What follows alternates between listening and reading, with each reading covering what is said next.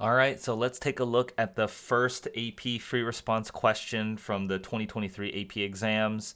This looks like it's the AB and the BC first question here. Now, the solutions aren't out for several months still, so these are just my best guess at the solutions. If I have any corrections or mistakes that I make in the video, I will put them as a pinned comment below. So we have a customer at a gas station is pumping gasoline into a tank. The rate of flow of gasoline is modeled by this function here, okay, where it's measured in seconds. Using correct units, explain the meaning of this in the context of the problem. So if I integrate the rate of flow of things coming in, the rate is that integral of that rate is the amount of change. So I would say the integral from 60 to 135 f of t dt is the number of gallons that flows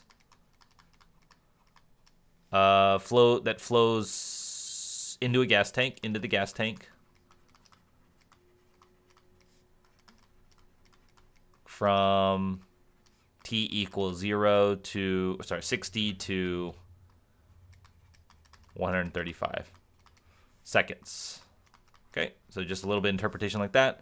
Use a right Riemann sum with 3 subintervals to approximate the value. So they're telling you the interval widths are from 60 to 90.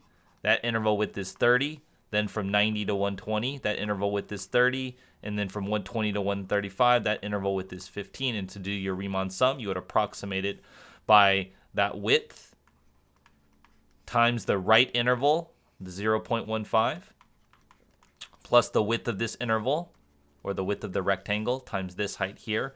On that interval, we'd put 0.1. And then the interval width is 15. And the height is going to be, the right point of that interval is 0.05. And so that's going to be 30 times 0.15 plus 30 times 0.1 plus 15 times 0.05. You get 8.25 gallons. Okay. Must there exist a value of c such that f prime of c is equal to 0? So this is asking about the derivative of this function. Must that value, which is the intermediate value or mean value theorem.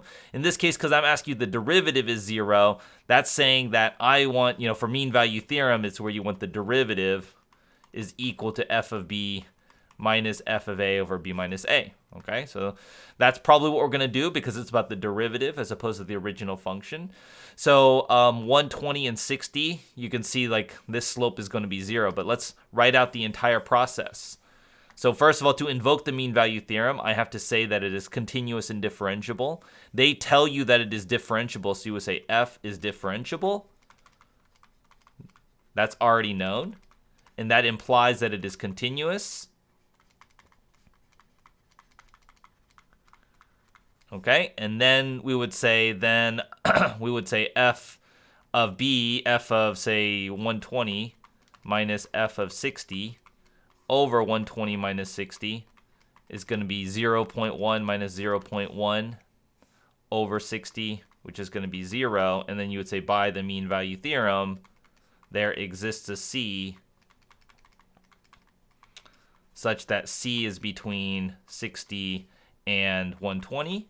And f prime of c is going to equal 0. So you want to do this calculation, and you want to show that that's equal. You also want to establish the conditions, and you want to invoke the name there. The rate of flow of gasoline in gallons per second can also be modeled by this equation for 0 to 150. Okay. Using this model, find the average rate of flow of gasoline. So they want the average of what? Average of the rate of flow. So if I want the average value, right, I want to average from 0 to 150 this function, because I want the average of g of t, and then I'm going to divide it by the interval width.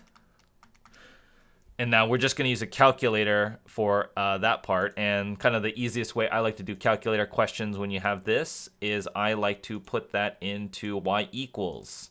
So then I'm going to say this is x over 500 times cosine of x over 120.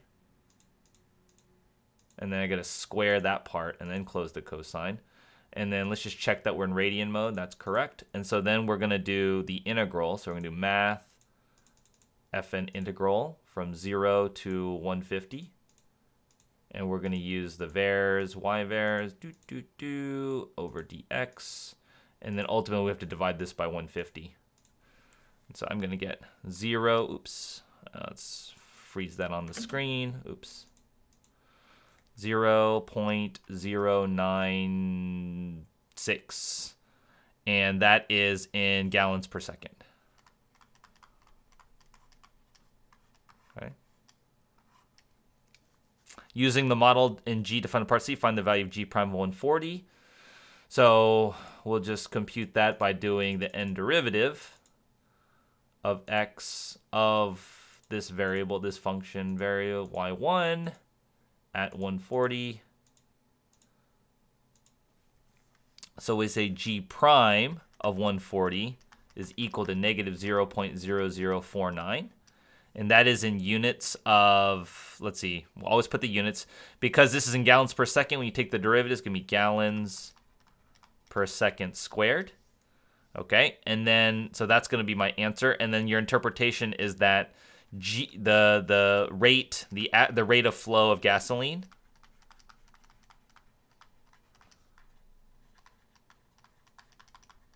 is, and the interpretation of the derivative in this type of rate is it's decreasing by 0.0049 gallons per second squared. All right.